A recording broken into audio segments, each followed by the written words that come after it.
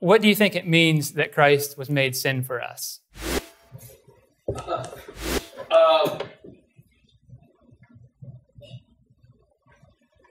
It means exactly what it said. Christ, was made sin for us. I think to elaborate or extend is to dilute or appreciate. I don't get it. Yeah, thank you. What does that mean? What does it mean that Brother Hess is standing at the head of the congregation in the pulpit? Yeah, okay. Thank you. So in English, the English language, we don't say that, what's your name, brother? Slips me. Brother Jason is sin. We might say he's sinful, but that's not a way that we use the English language. So the question is, what does it mean for Christ to be made sin? Well, there's a Greek word there, and it's called, I don't know how to pronounce Greek, but hamartia. And there was a Greek translation of the Old Testament which uses that word 94 times. And the word hamartia translates the word sin offering. So in the Old Testament, there is a sin offering that's prescribed by the Mosaic Law. So I believe that Paul, he read the Greek New Testament, he quoted from it. I believe that what he's saying is Christ has made our sin offering, or offering on behalf of sin. So our point of need as humans is that we are sinful. We need our sins washed away. The way the scriptures tell us that our sins are washed away is Jesus' blood cleanses our sin. And so he was made an offering on behalf of sin to wash our sins away, to make us a new creation. So I believe that verse, but maybe you haven't heard it explained that way before. I don't think that's convoluted. I think it's a simple explanation. But that's why we're having a discussion about the atonement, because there are people that believe one way and there's people that believe another.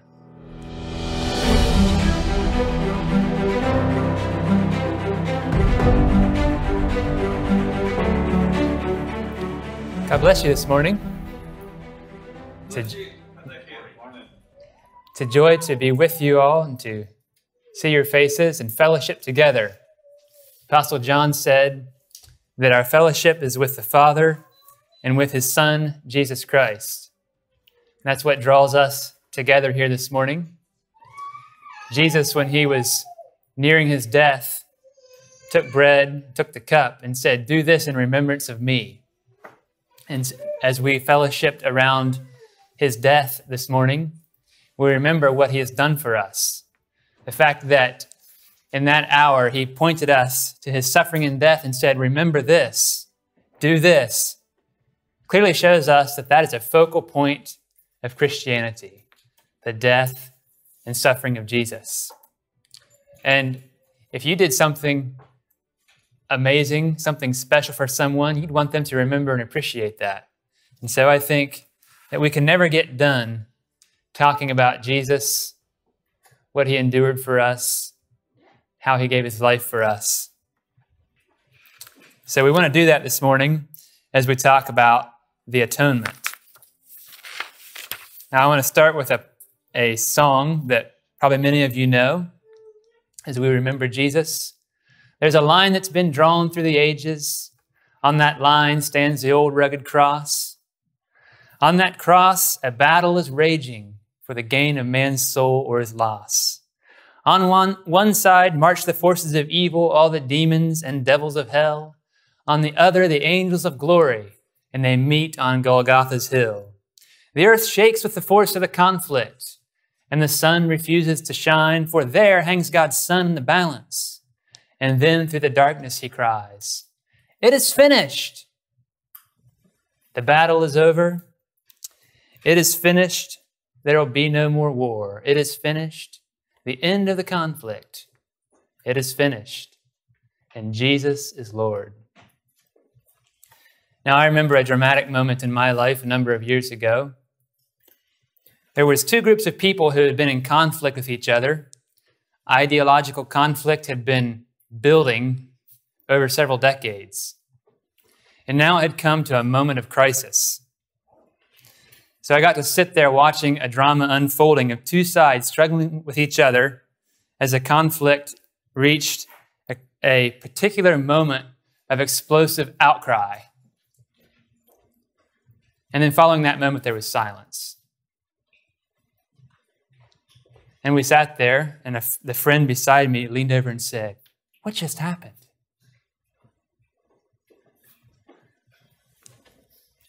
I think the experience of the disciples with Jesus must have been a bit like that. They were part of a drama that had been building for centuries, even for thousands of years. And I'm sure they had a sense that they stood at the pinnacle of great events. They'd been following this man, Jesus of Nazareth. They knew that he was the Messiah they had been waiting for.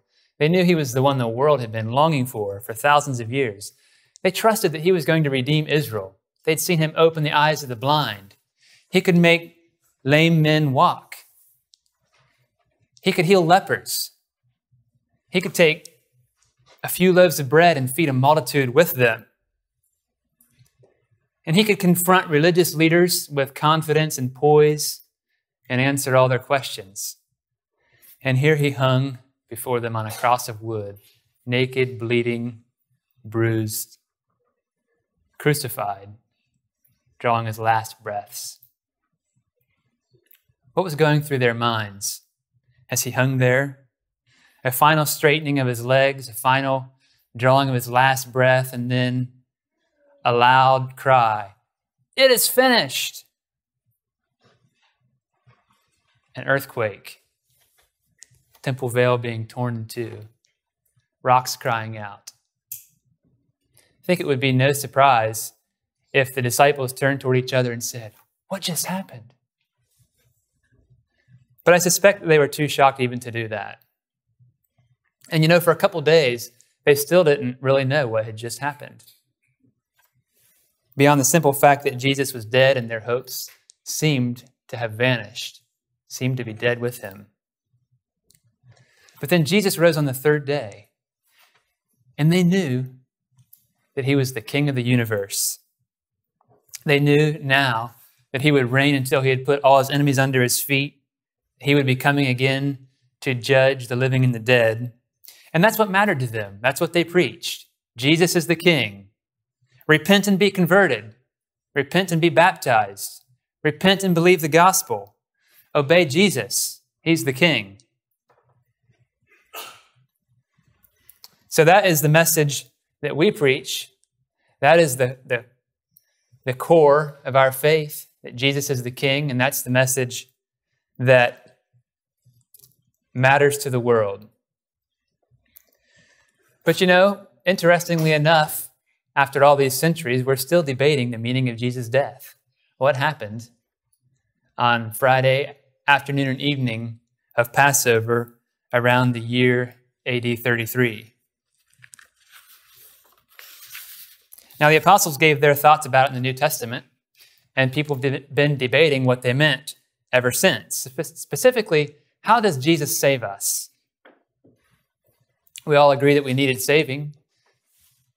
Paul says this is a faithful saying and worthy of everyone accepting it, that Christ Jesus came into the world to save sinners, of whom I am chief.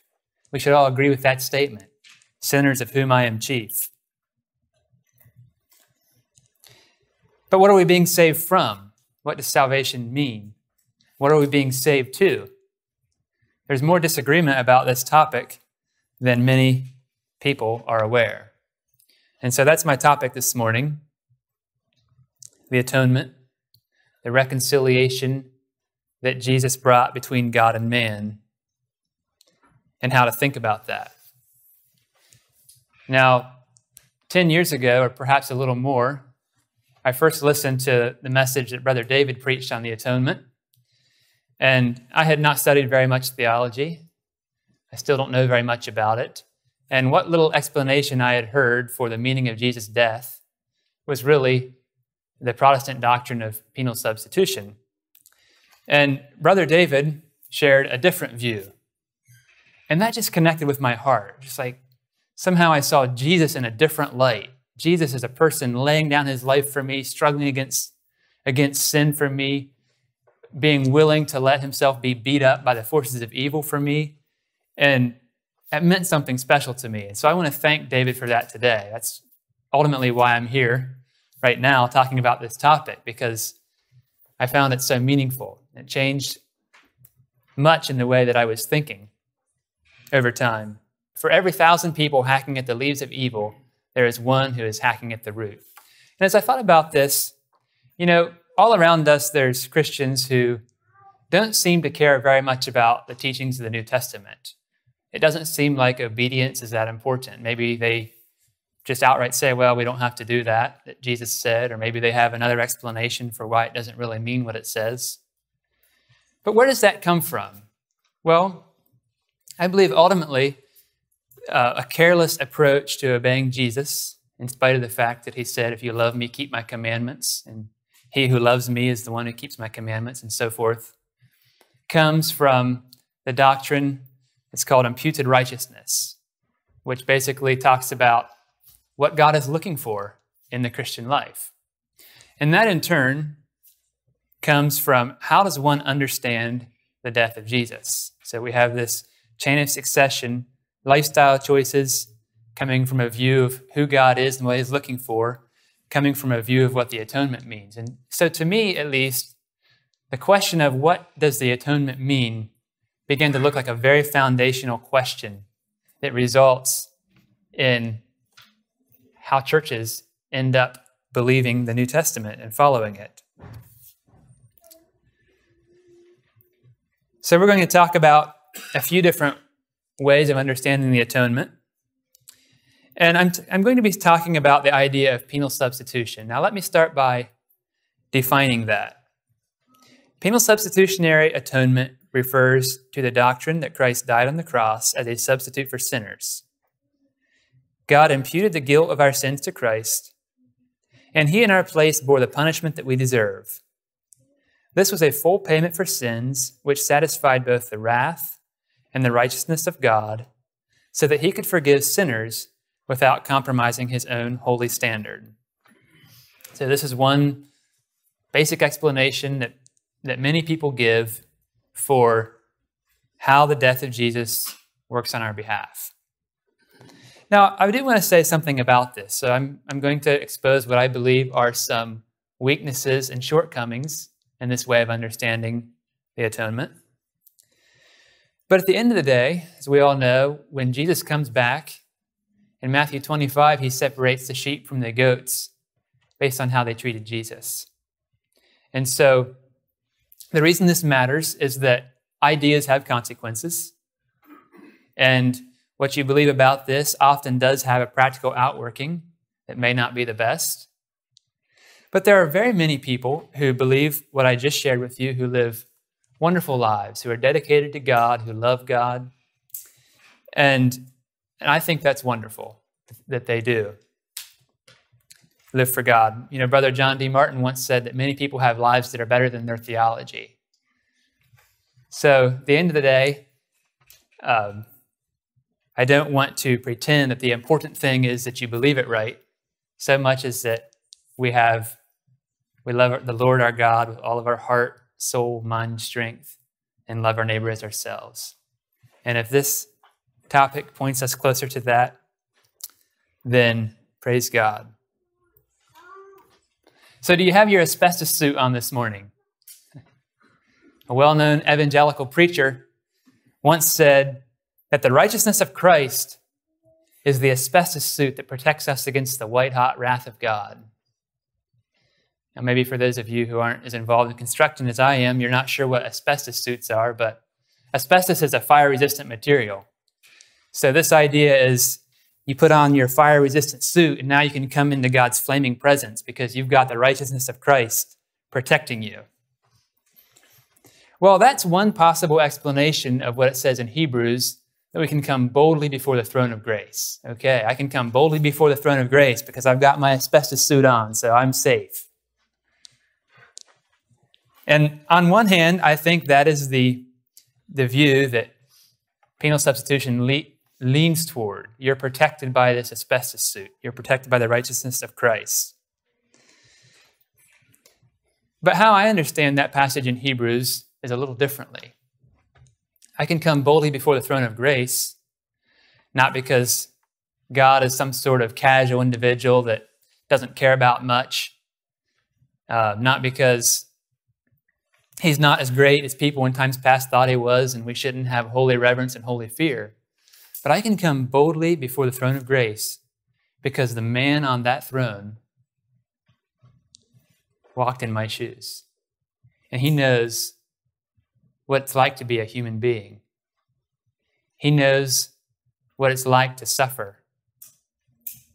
And the written record of his life is that he was a man of compassion. He was a man that when people came to him, he didn't turn them away. He would be willing to stay up all night and pray for me because he did that when he was here on earth. And so the reason that I can come boldly to the throne of grace is not because of what I have or what I am, but because of who I know, who he is. And that's why I want to talk about what it means that Christ died for us so that we can have a clear understanding of who God is and who Jesus is and the lengths that he went to save us. Now, a road has a ditch on either side quite often. And it's not so good to say that you stayed out of the left ditch if you did that by steering into the right ditch. You're not really much better off. So it's not that hard to stay out of the ditches while you drive, but it does take some attention. You can't leave your steering wheel in your RV and go back and make yourself a pot of coffee and stay out of the ditch. You will end up in trouble. So theologically, there's sometimes opposite errors. And if I speak against Calvinism, for example, it shouldn't be assumed that I'm therefore a Pelagian. And if I speak against Arianism, you shouldn't assume that I'm a modalist, if those terms mean anything to you. So the reason I have spoken and written against penal substitution is because in the circles that I walk in the world around me that I have interacted with, that's the dominant theory about the atonement. But I've also found that I need to be clear I'm not ending up in the other ditch. So there's a large group of people that don't believe in penal substitution, and those are the theological liberals. Now, a man named Richard Niebuhr described modern liberal theology this way: a God without wrath brought men without sin into a kingdom without judgment through the ministrations of Christ without a cross. I'll read that again. A God without wrath brought men without sin into a kingdom without judgment through the ministrations of a Christ without a cross. So in liberal theology, they're not so interested in talking about man's sinfulness because they come from a humanistic perspective on mankind. And they tend to downplay the divinity of Jesus and the miracles and not take the Bible, much of the Bible, at face value. And their focus is on social improvement. The progressive movement was about making the world a better place and spreading the kingdom through social change and social reform. And that group of folks didn't really like penal substitution either, because penal substitution emphasizes God's wrath. And perhaps they were more interested in a God who did not have any wrath. Scriptures tell us that God does have wrath.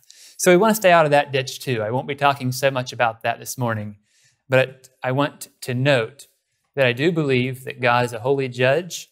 He's coming again to judge the living and the dead, and he is coming to eradicate all sin from his creation.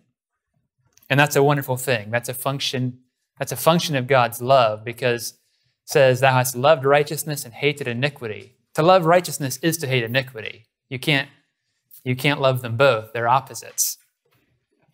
And our God loves righteousness. So liberal theologians promoted generally what's called the moral influence theory of the atonement.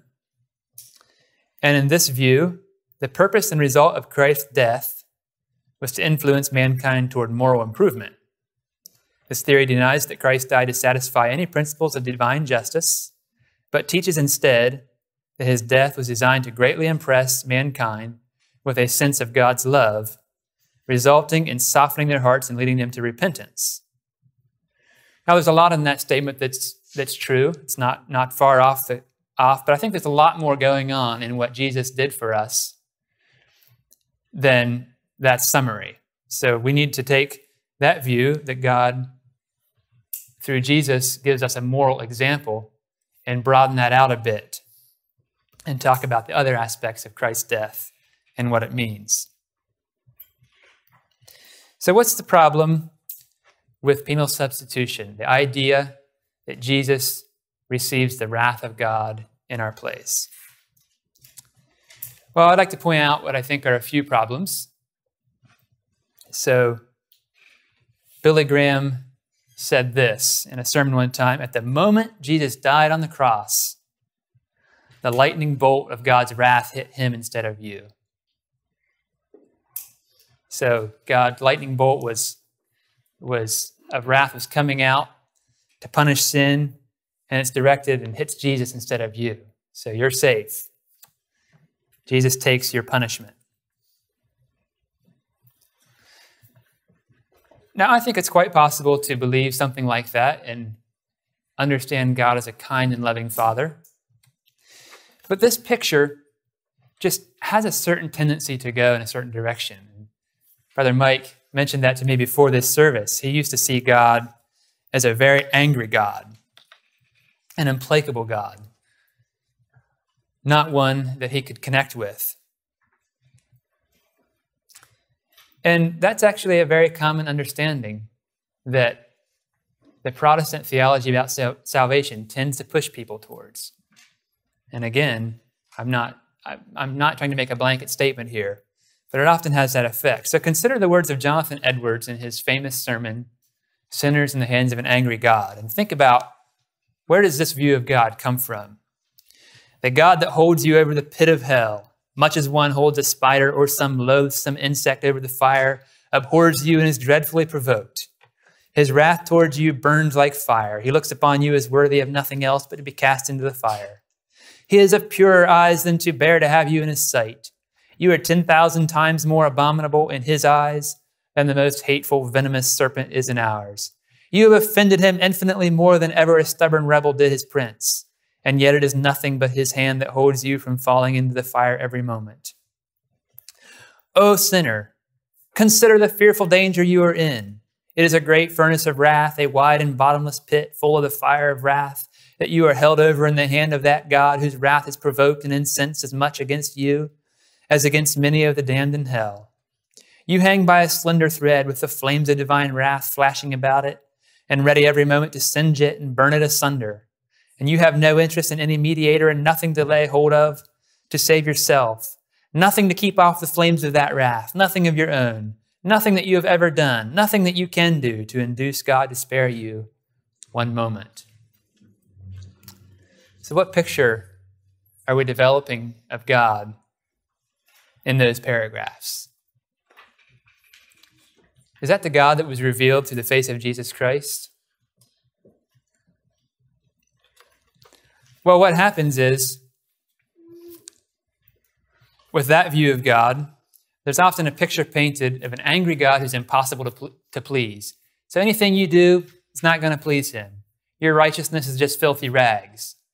There's no hope for you of trying to obey and have a relationship with God except through one means, and that's through a legal means in which your case can be dismissed. Well, I have a concern that this doesn't accurately represent the character of God. And we should be concerned about honoring God through showing people what he is really like. That seemed to be the concern of Jesus. Jesus said, "He that has seen me has seen the Father." And yes, Jesus did have anger. He looked upon the Pharisees that didn't want the man's withered hand healed with anger, it says. But I think this picture of God looking at the sinner like a hateful, venomous serpent and just ready to dump him into hell at any moment, maybe doesn't portray the way we want to display God to the world. One wonders why that picture of God, a God of that picture, would bother to save anybody. It's like he's licking his chops in anticipation of pouring out his vengeance, ready to pounce. As Edward says a little later, he's going to crush you under his feet without mercy. He will crush out your blood and make it fly, and it shall be sprinkled upon his garments. so as to stain all his raiment. He will not only hate you, but he will have you in the utmost contempt. No place shall be thought fit for you, but under his feet to be trodden down as the mire of the streets. That makes me wonder, how does this relate to the angel's proclamation when Jesus was born of peace on earth, goodwill toward men? How does that relate to the Jesus who seemed to attract the prostitutes and the tax collectors? He attracted people that were considered to be serious sinners. So perhaps a bit later we'll talk about the wrath of God and how to understand that. But let's go on So I talk about my concerns with penal substitution. So I believe that view of the atonement presents a misunderstanding of man's problem. So if the problem is that you are hovering over the pit of hell, your problem is that you've got a punishment coming to you. You've got this pending punishment that is just about to fall on your head. And so penal substitution presents a mechanism for you to escape that punishment. It does so by proposing a legal mechanism for Jesus to take the sinner's sin and the sinner to legally take Jesus' righteousness. That's why another prominent preacher, John Piper, says, "We become God's righteousness the way Christ was made our sin. He did not become morally sinful in the imputation. We do not become morally righteous in the imputation. He was counted as having our sin. We are counted as having God's righteousness. This is the reality of imputation. And the righteousness imputed is not our faith, but an external divine righteousness." Once again, there's so many different channels that we could go down and talk about this morning. We don't have time to do. But the idea is here that there's a legal transfer happening between you and Jesus. And so when God looks at you, he sees Jesus, or he sees Jesus' righteousness. And that's because the problem being addressed is, how do we escape this punishment? Well, I think we need to understand what man's real problem is, and then we'll understand more clearly what Jesus is doing to bring the solution. Our problem is that we're fallen, we're sinful, we're ruined. The whole creation is groaning and travailing with birth pangs, Romans 8 says. We have this world that's under a curse, and we ourselves have sin dwelling in us that kills us. And so we need forgiveness from God. We've sinned against him, but that forgiveness won't do us much good if our real need is to be changed. We need someone with transformative power to infuse his life into us, to restore God's image in us, to reunite us back to the God that we have left. We don't simply need a legal mechanism to be declared innocent. Now, the view that man's problem is his pending punishment leads to a truncated gospel, or maybe we could say a reductionistic presentation of the gospel. So the gospel was presented to believe on Jesus very often, but the change of the sinner is not an essential part of that presentation, because salvation has become about escaping punishment, not about being transformed into Christ's image. So the penal substitution view of the atonement talks about our sin and God's righteousness, but it has very little to say about the incarnation, the resurrection, and the ascension of Jesus as part of his redemptive work. It doesn't say very much about the defeat of Satan and the restoration of creation. Now, you can add these things in to a presentation, but they're not necessarily part of the package. They're not firmly linked to it. And then the next concern I have is that penal substitution, because it makes salvation available on legal grounds, provides a legal basis for salvation, easily allows for ideas that obedience is optional. So the question really becomes, Is God looking for a legal acquittal of the sinner? Or is he looking to redeem and restore the man so he can have fellowship with him? So how should we understand the atonement? Well, let's talk a little bit about the wrath of God, because I do believe it's important that we understand that God has wrath. However, scriptures say that the wrath of man does not work the righteousness of God. His wrath is not like our wrath.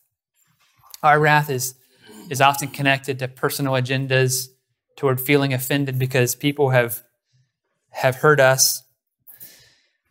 And our wrath is usually impure, unless we're simply observing someone hurting someone else and we're feeling offended for the sake of the person who is hurt. But God's wrath is his unrelenting, unchangeable, steady opposition to sin. Sin destroys his good creation. It cankers, it ruins. And God hates sin. And he is going to completely eradicate it from his creation. So God has this dilemma that he loves all people like a caring, kind, compassionate Heavenly Father. And he hates the sin that they do. And he will eradicate all sin. The day is coming in which all sin will be eliminated from God's creation. But till then, God is meeting sinners in mercy in every possible way, doing everything he can to save them. He's not willing that any should perish, but that all should come to repentance. Like the father who went running to his prodigal son, the moment that someone repents and turns to Jesus or to God, he goes running to meet him. But God doesn't force love. To do so is not loving. That would be a paradox. And so for those who ultimately reject God to the very end, in the day when God destroys all sin, that will involve the destruction of sinners who will not repent. Malachi 4:1 says, "For behold, the day comes that shall burn as an oven, and all the proud, yes, and all who do wickedly shall be stubble. And the day that comes shall burn them up, says the Lord of hosts." 2 Thessalonians 1:7 says that the Lord Jesus will be revealed from heaven in flaming fire, taking vengeance on those who do not know God and who do not obey the gospel of our Lord Jesus Christ. You see, God himself is a consuming fire. When he told Moses that no man can see my face and live, he was not saying that he doesn't want people to see his face. So if you peek around the corner and happen to see him, he's going to kill you. No, God is a consuming fire in his person. And all that is not holy is going to be burned up at the day of his appearing, when even the earth and heaven flee away from his face, as it says in Revelation. So how will we be saved? Well, we will be in him. It's going to be those outside him who will be burned. But those who are in Christ, who are in God, will be preserved.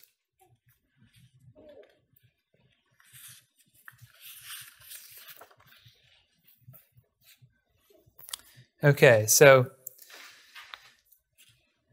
as we think about how to understand what Jesus did, as we've said before, we need to understand that what God is looking to do for us is to take us off the path of destruction, turn us around, head us back toward God.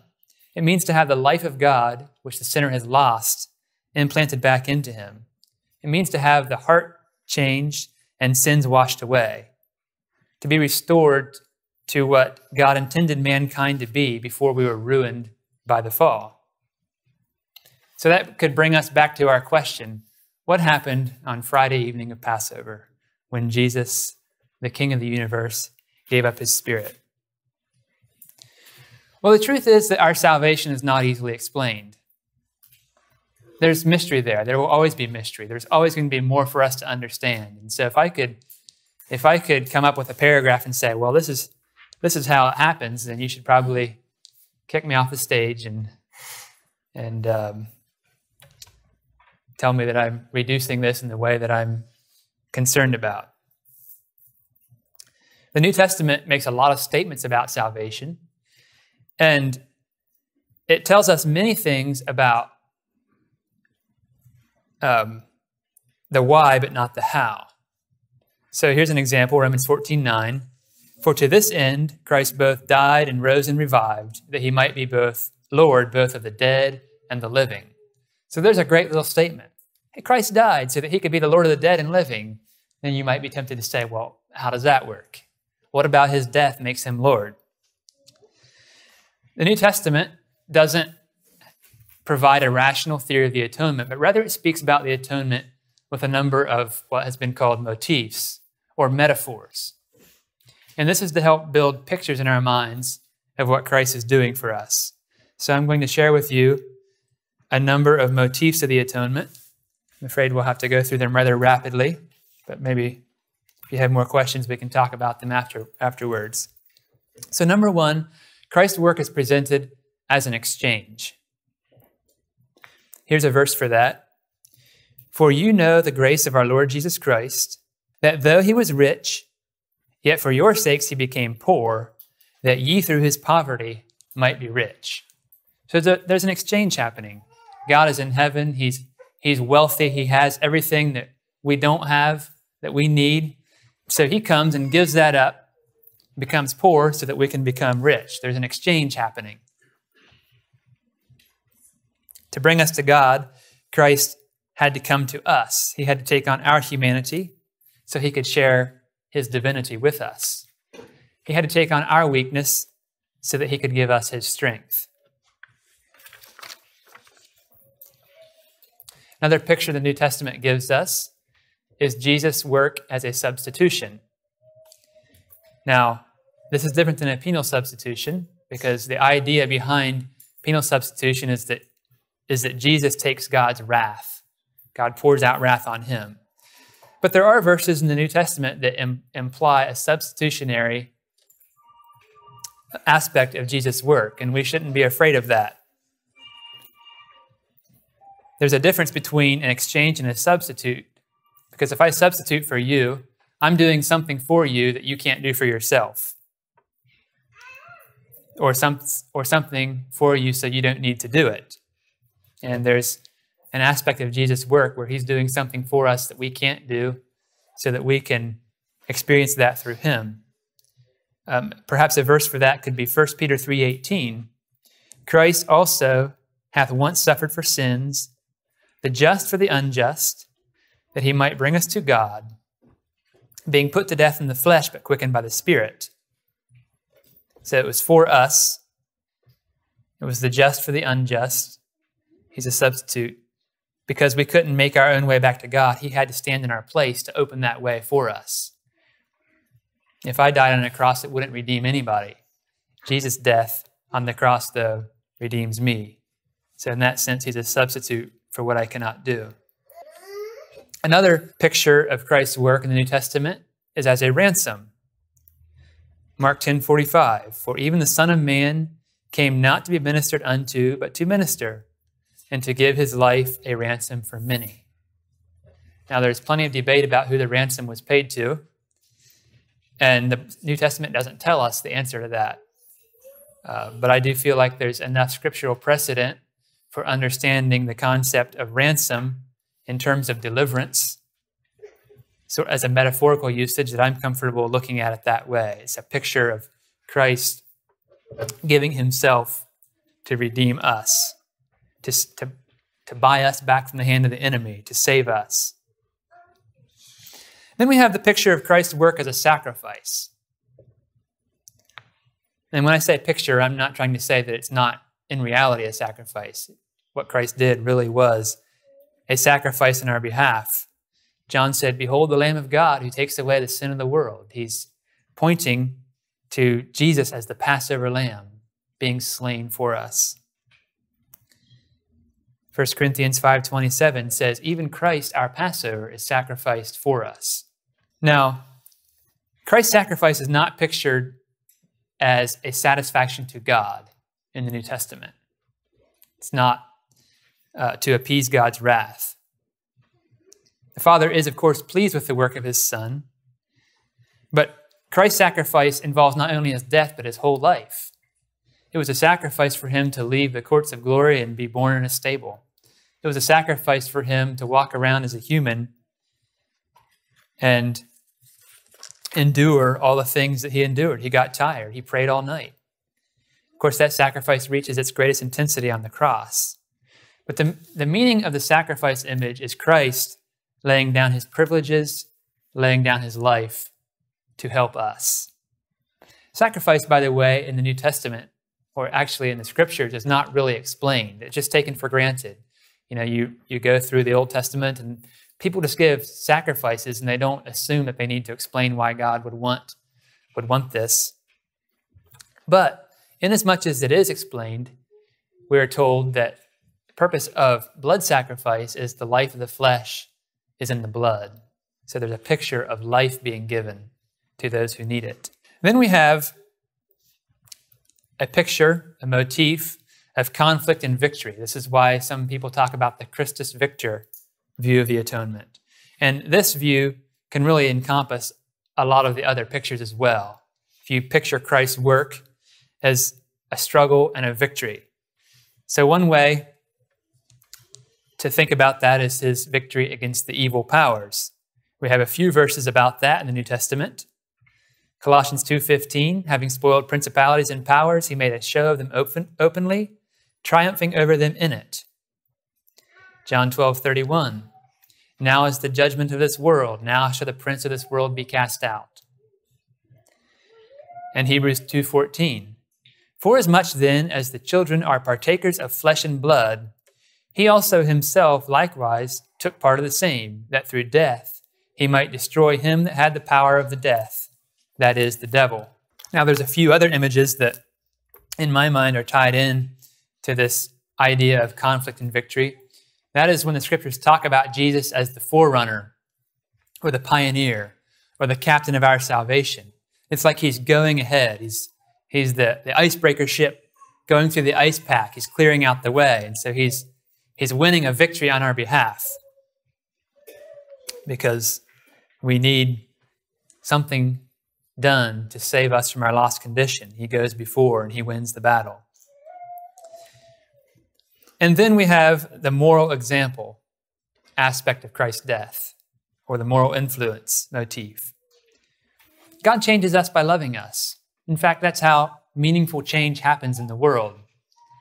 So if you love someone, you change them. When your neighbor is upset and hits you on one cheek and you turn the other, that actually does something spiritually. Now, not every person who observes a non-resistant Christian has his heart changed, but the gospel goes forward through the example of Christians living out the life of Christ. And so as Jesus hangs on the cross and we see his example, there is an aspect in which that itself works changes in our hearts and helps us to be like him. It's not the entire explanation for the atonement, but it's part of it. 1 Peter 2:21, for even hereunto were you called, because Christ also suffered for us, leaving us an example that you should follow in his steps. So Christ suffered as an example so that we could see that and follow him.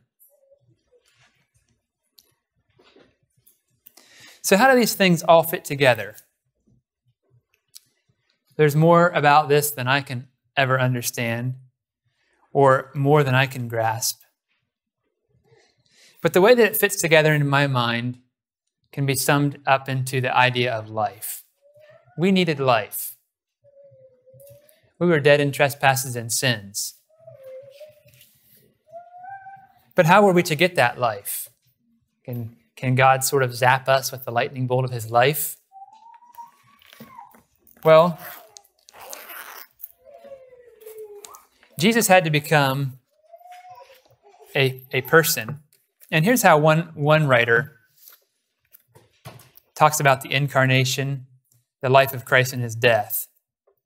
He's talking about a view of the atonement called recapitulation, in which Christ has to become man so that he can do the things for mankind that we need done and can't do for ourselves.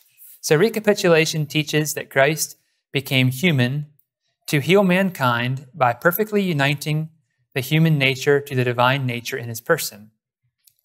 Through the incarnation, Christ took on human nature, becoming the second Adam, and entered into every stage of humanity, from infancy to adulthood, uniting it to God. He then suffered death to enter Hades and destroy it.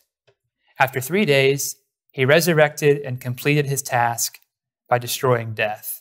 By entering each of these stages and remaining perfectly obedient to the Father, Christ recapitulated every aspect of human nature. He said yes where Adam said no, and healed what Adam's actions had damaged. This enables us who are willing to say yes to God to be perfectly united with the Holy Trinity through Christ's person. Now that's a lot of theology there, and that could use a lot of thought. But Jesus has become the new man. So in the book of Romans, it talks about the old man who is Adam and the new man who is Christ. Jesus started the new humanity. And just like we all were in Adam at one point, we all genetically descend from him. There's been a continuous human transmission from Adam. Christ has become the pioneer, the forerunner, the captain of the new humanity. And he has done all those things that we humans in our sinful flesh, in our weakness, and our fallen nature cannot do. And so the way he helps us to become what we are to become is through unity through him. That happens through his Spirit. His Spirit is joined to our spirit. And he can help us do the things that we need to do because he went through them. It says in Hebrews that he was tempted in all points like as we are, yet without sin. That's why he is able to be our high priest. So the way I understand what Jesus had to do is he needed to give us life. That involved laying down his so that his Spirit could be put into us. That involved him suffering and responding with laying down his own life, responding to evil by turning the other cheek, showing us how to live, so that then he could begin to do that in us. You know, if someone mistreats me, I can't respond rightly to that in my own power. My own heart doesn't have the things in it that it needs to obey Jesus. And so that, for me, is where the substitutionary aspect of Christ's work comes in.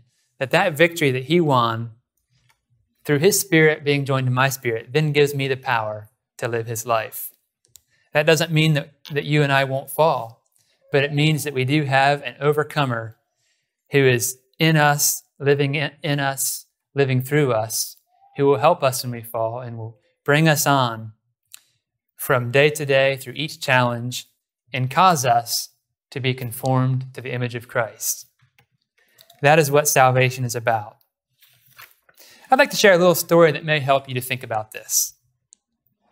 Suppose that I was born with a genetically defective heart.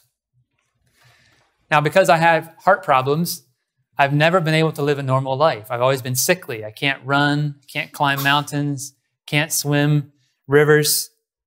I can't do the things that I was created to do. I have a weak heart. I need a heart transplant. But there's only one problem. Everyone alive is my close relatives, and they all have the same heart defect. There's no one that has the heart that I need to give me strength. But there was someone who could help. However, he wasn't a human, so he didn't have the heart that I needed. Didn't have a heart that I could use. However, this someone was so powerful that he was able to turn himself into a human. And so he did that, and he grew and developed a strong and healthy human heart. With constant exercise and with a perfect diet, he grew a heart that would work perfectly for me. Then he underwent a painful surgery without anesthetic, in which he gave me his life so that his heart could become mine. Now, I think this is a crude analogy, but it shows us our point of need and how Jesus met it, how he met us. Unable to save ourselves, we needed someone to do everything that that we need to do to overcome every obstacle we face and then give us the perfect life that he did it with. And this includes undergoing death and conquering it so he could come out the other side with resurrection life. So he submitted himself to his Father's will, giving himself into the hands of evil powers who were determined to make this process as painful as possible.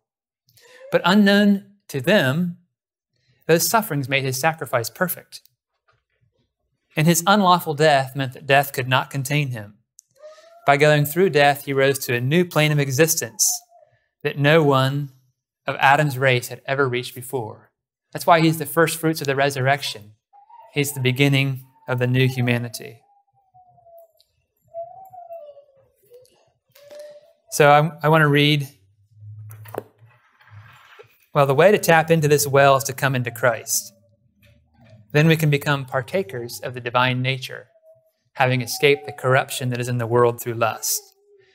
And when we are in Christ, and he is living his life through us, that's when we can say, the life which I now live in the flesh, I live by the faith of the Son of God, who loved me and gave himself for me. I'd like to turn your attention to a passage in the end of the book of Hebrews. The end of Hebrews chapter 2. And this passage simply contains quite a number of the motifs that I've talked about, a number of the ideas of what Christ did. So we'll start in verse 9. We'll read verses 9, 10, and then 14 through 18. But we see Jesus, who was made a little lower than the angels for the suffering of death, crowned with glory and honor, so that he, by the grace of God, might taste death for everyone. So there's a substitutionary aspect in that verse, that Christ tastes death for us. For it was fitting for him, for whom are all things and by whom are all things, and bringing many sons to glory, to make the captain of their salvation perfect through sufferings. As I read about the captain of our salvation, I think of the conflict and victory, the victor model. I also think of the sacrifice. His sufferings were a sacrifice. Turning over to verse 14, inasmuch then as the children have partaken of flesh and blood, he himself likewise shared in the same, that through death he might destroy him who had the power of death, that is the devil. We have conflict here. Jesus destroying the devil, and release those who through fear of death were all their lifetime subject to bondage. There we have ransom. Christ giving himself to release the prisoners. For he indeed does not give aid to angels, but he does give aid to the seed of Abraham. Therefore, in all things, he had to be made like his brethren, that he might be a merciful and faithful high priest in things pertaining to God, to make reconciliation for the sins of the people. Once again, we have the sacrifice image. For in that he himself has suffered being tempted, he is able to aid those who are tempted. If there's one passage in the scripture that to my mind sums up the work of Christ, it is that one. So this is wonderful, but none of this will do you or I any good unless we consciously give our life over to Christ. Let him wash away our sins and begin to live his life in us and through us. It's his Spirit which meets our points of need and ultimately will make our bodies alive in the great day of the resurrection. So in my heart, the battle was raging. Not all prisoners of war had come home. They were battlefields of my own making. Didn't know that the war had been won. Then I heard that the King of the ages had fought all the battle for me, and the victory was mine for the asking. And now, praise his name, I am free. It is finished. The battle is over. It is finished. There will be no more war. It is finished. The end of the conflict. It is finished. And Jesus is Lord. So that's what I had to share. Would you like me to open it up for questions? Yes. Okay. I don't know if I can answer them, but I can try. I have never heard the phrase penal substitution till this very morning. Would you say that is distinguished from what I always learned as the substitutionary death of Christ? I would suspect that the substitutionary death that you were taught was taught in terms of penal substitution. In that instance, then, I have to say I'm having serious indigestion on what you presented this morning. And I offer in rebuttal 2 Corinthians 5:21. For he hath made him to be sin for us, who knew no sin, that we might be made the righteousness of God in Christ. There is a clear substitution, there is a clear exchange, and my sense, when I walked in here this morning, and after having heard you, is that without the substitutionary death of Christ, Christianity evaporates like a film of water on a hot driveway. Would you like to have a dialogue about that? We can try. Sure. Yeah, so maybe you missed, I said Christ's death is substitutionary. That's another issue. I mean, you talk about penal substitution, and then you use, I don't know, I didn't count them, how many references to substitution in the scriptures that you brought up. Like I say, I'm having indigestion. Maybe I don't understand you. Sure. Well, let's see if we can understand each other. So what I've spoken against is the idea that what happened to Jesus on the cross was the wrath of God being poured out on him. And what I have attempted to show is that what Jesus was doing was winning a battle for us against the forces of evil and perfecting human nature. Now, if we go to 2 Corinthians 5:21, I'll share with you how I understand that passage. So, what do you think it means that Christ was made sin for us?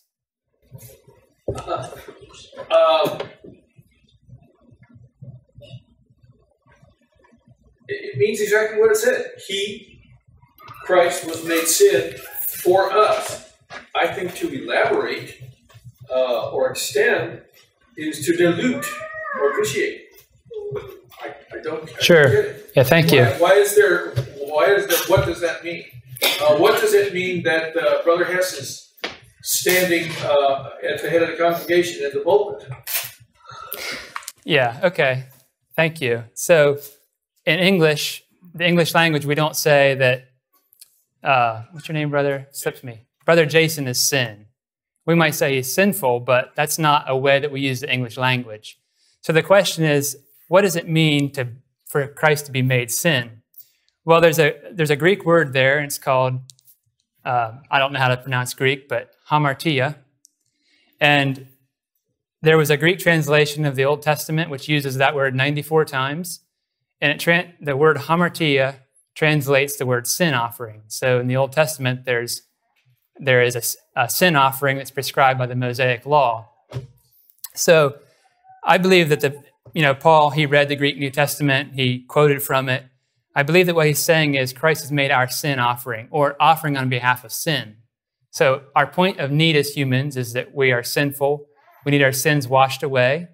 The way the scriptures tell us that our sins are washed away is Jesus' blood cleanses our sin. And so he was made an offering on behalf of sin to wash our sins away, to make us a new creation. So I believe that verse, but maybe you haven't heard it explained that way before. I don't think that's convoluted. I think it's a simple explanation. But that's why we're having a discussion about the atonement, because there are people that believe one way and there's people that believe another. So thank you for sharing that. Open a can of worms so late on a Sunday. No, it's okay. This is good. I was here squirming and dealing with a severe dissonance. I don't blame you for that. You are saying it, my understanding of it. Yes. Thank you. I want to thank you very much for the courage to say what you've said. I understand people's reservations. I was raised, or I was taught the penal substitution idea without anyone ever using those words.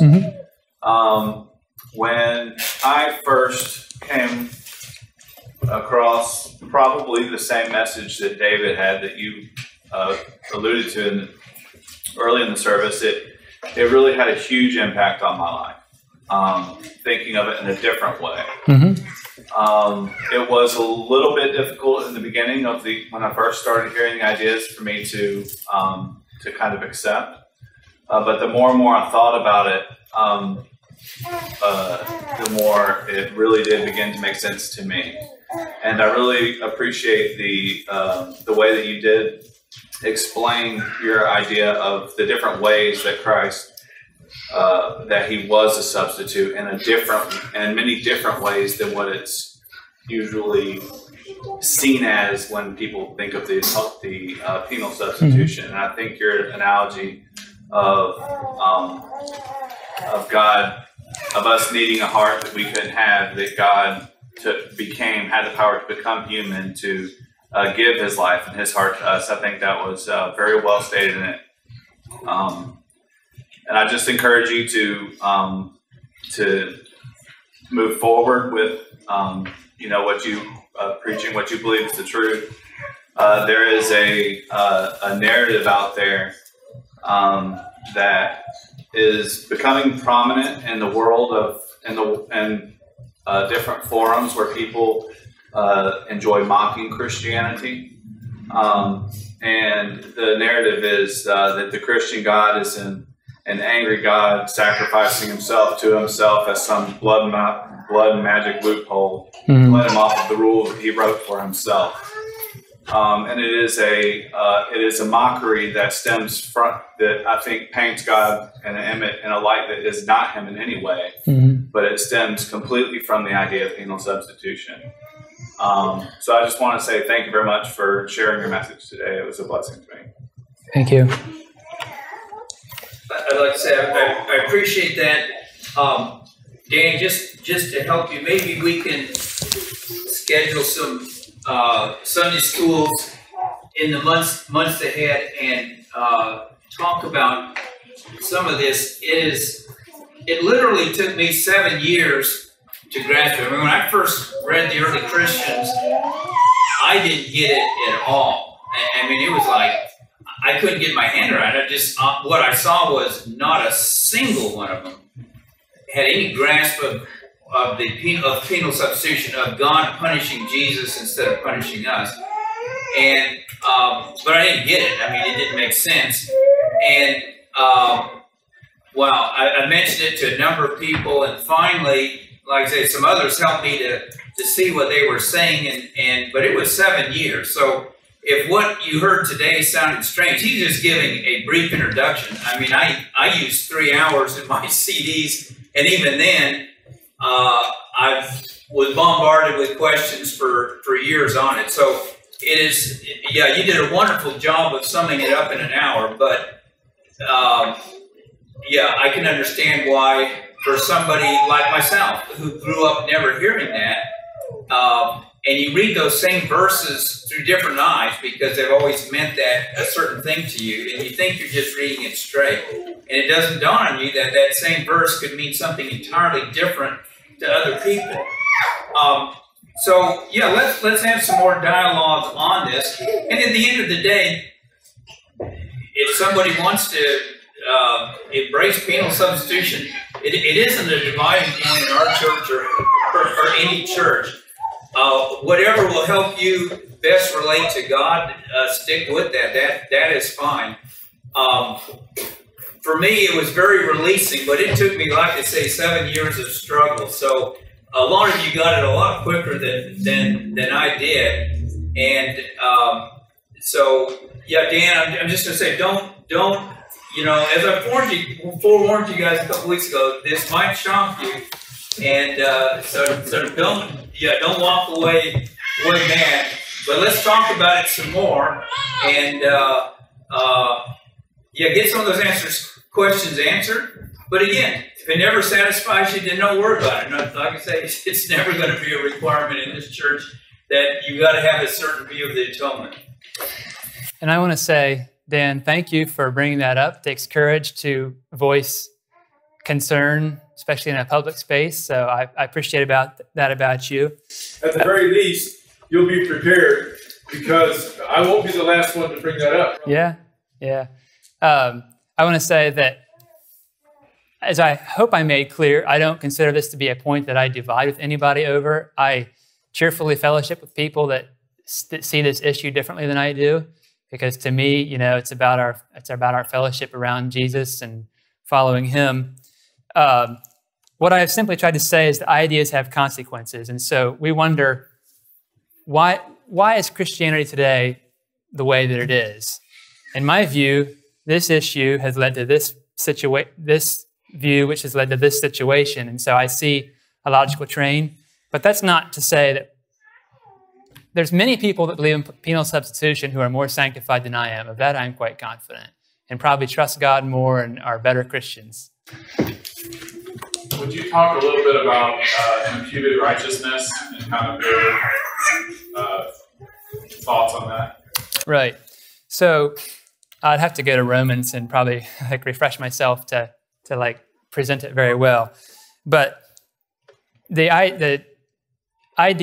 Protestant idea of imputed righteousness is that Christ has, it actually comes out of the Roman Catholic penitential system. So in the Roman Catholic concept, you get credit by doing good deeds, and you can build up credit.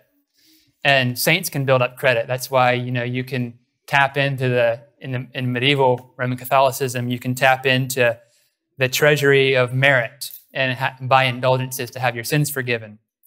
Well, that same concept, the Protestant reformers got rid of that because they realized that wasn't good, but they kind of retained it for Christ. So Christ has this treasury of merit, although they wouldn't have put it in those terms. He's got this righteousness, which is basically put in your bank account. So the word imputation means credited or counted. So we'll take Christ's righteousness because you're bankrupt. We're going to stick it in your account, and now you have the righteousness that God is looking for, so he can count you as righteous. The way I understand the Scriptures to teach, Scriptures never use the word Christ's imputed righteousness or that phrase. But in Romans, it talks about how Abraham's faith was imputed to him or credited to him for righteousness. So righteousness is a heart condition and that manifests itself in righteous deeds. There's a point in time in which Abraham was 75 years old, and God said, I'm going to do these things with you, and Abraham believed God. Now, he hadn't been through his walk of faith with God yet. He hadn't struggled, fallen, repented, gotten back up. But God knew that because Abraham was a man of faith, and he could see that in Abraham's heart, that Abraham was a righteous man. So he took Abraham's faith and he said, I'm going to count Abraham as righteous, even though he hasn't yet been willing to slay Isaac. He hasn't yet walked around Canaan for 100 years, dwelling in tents, because I've given him this promise. And so for us, the moment we lay down our lives to God and surrender to Jesus, we haven't really showed anybody that we're righteous yet. We haven't done any righteous deeds. But at that very moment, God counts us as righteous because he says, I see Jason. I see his heart. His heart's toward me. I'm going to count him as a righteous man. Brother David could probably explain a lot better than I can because he produced a CD on that. But that's how I understand it. Just one quick point that really stood out to me is this whole idea of Jesus as the second Adam and what he came to do. Not save his people from the Romans, but from their sins, to recreate humanity back in the likeness and image of God, how it's supposed to be, and that however we view the atonement, the point was to remake humanity. And I just really like that work, that through his death and overcoming death, that we can have life through him.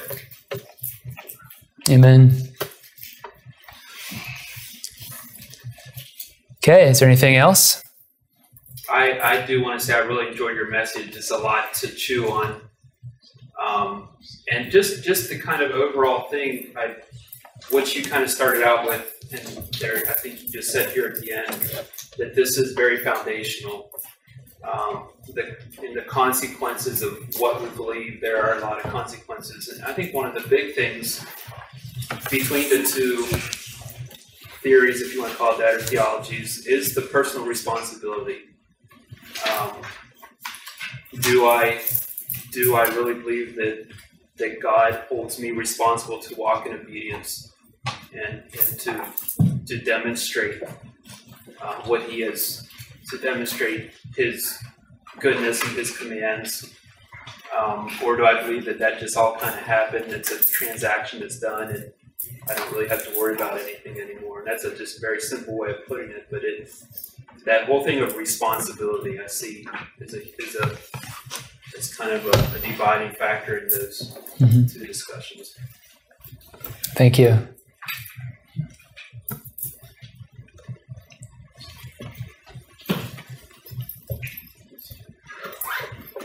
Yeah, the thing that gives me hope is not that I'm perfect. So we talk about how God wants us to be perfect. Well, we're in the process. But the scripture says a righteous man falls 7 times and gets up again. And I fall many times. But the thing that gives me confidence is knowing the character of God expressed by Jesus Christ. Jesus is the one who said, if your brother sins against you 7 times in one day and 7 times says, forgive me, forgive him. So if he would command his disciples to do that, he would do that too. And of course, because he plants his spirit in us, that we have this burning desire in us to live for him and to be holy. And it grieves us when we fall. And it's not like, I've attained righteousness, so I know God will save me. No, it's not that way at all. Our confidence comes through our relationship to Jesus. I'm just confident that my wife is not going to double cross me or turn her back on me. And if I can have that confidence in a human being, and she forgives me too, lots of times, because I need it lots of times. But our relationship continues, so our marriage is intact. And if a human being can have that kind of confidence in another human being, how much more can we have it in God, who cannot deny himself? He will be faithful. I just had something that came to my mind through this. It's something that just really stood out to me. Something so simple, and yet it really stands out to me. I was reading in John one day where Jesus said, when he was talking to Thomas, he said, if you have seen me, you have seen the Father. And it just struck me when he said that it's exactly the way you have seen me here in this world. This is the way the Father is too. This is the way his heart is too. And that also helped to reshape the way I think about God too. Is that the Father is like Jesus, and Jesus is like the Father. Mm-hmm. And it just that really helped me to get my head around some things. Mm-hmm. Amen. But Jesus did have an aspect of that wrath too. He was seriously provoked when those men were in the temple buying and selling and doing things that had nothing to do. And that there I can see a righteous wrath or anger. That would have been, I would say that's a reflection of the Father too. Mm-hmm. Yes, amen. I don't really have a lot to say, but thank you for sharing. I'm very thankful to Brother David for being willing to take the risk, the flack that he's gotten from misunderstandings in sharing these teachings. Like you said, I really appreciate the balance you're trying to bring to it, that this is not a division line of heresy type of thing, but that we decide heresy by the fruit that it produces in a person's life, not their theology. And also, I remember when I read your book, or actually I got Alexa to read it to me, but and I'm listening to these different dialogues. I'm like, yeah, brother, but you're embroiling yourself in theology, just like we criticize theologians for and everything, and the evangelicals. And it really blessed me at the end of the book. There, you brought it back and said, really, we don't know it all, like you mentioned this morning, but that whatever we believe about the atonement, what Jesus tells us, he came to save us from our sin. And if we repent and surrender to him, he will change us into a new creature that's like him. And so whatever we believe about the atonement must lead to and center around that product in our lives. And I just really appreciate the teaching about the truth, that it does matter and the perspectives do bring forth fruit. And it does matter in ways, but at the end, we don't have to understand this all. And when we start thinking we got it all figured out, we probably are off track. So I really just appreciate that balance, and to encourage you to continue to explain and teach and demonstrate the gospel. Thank you. There is a sense in which I feel bad for writing a theology book, and I'm not a theologian, so it's not a very highbrow theology book, but there's this interesting thing in which, so ideas have consequences. So our lives are affected by the fact that we have a theological belief. Let's say Jesus said not to swear. It's a theological belief or about that scripture. And we act on that. And that influences how we live our life. There's also, so theology consciously affects how we live. There's a reciprocal effect that how we live affects our theology, but that is subconscious. So it works in reverse too. So if you let's say that I would go out and I would buy a big houseboat on a lake, and I would have a lot of money, and I would go hunting in Africa and shoot lots of big game and spend my evenings playing bingo or whatever it is. Like that, I would soon begin to justify my behavior, and that would change my theology, even though that would probably be subconscious. And the thing about what I'm going to call the Pilgrim Church, maybe even the Anabaptist movement, is in general they have not followed Protestant soteriology. And it's not because they studied soteriology so much as the fact that they obeyed Jesus and in a lifestyle that influenced how they looked at God. So it kind of worked, in my opinion, and I'm not a student of history, but in my opinion, Anabaptists have always generally believed what I'm teaching about Jesus and about God without a theological basis for it. What happens, though, so often when they begin interacting with evangelicals and imbibing evangelical theology, it's very clear they begin swinging out of the Anabaptist hermeneutic of following Jesus. And so what I've tried to do is just go back and say, hey, there's actually a basis for what you've intuitively known for 2 or 3 centuries. I don't know if that...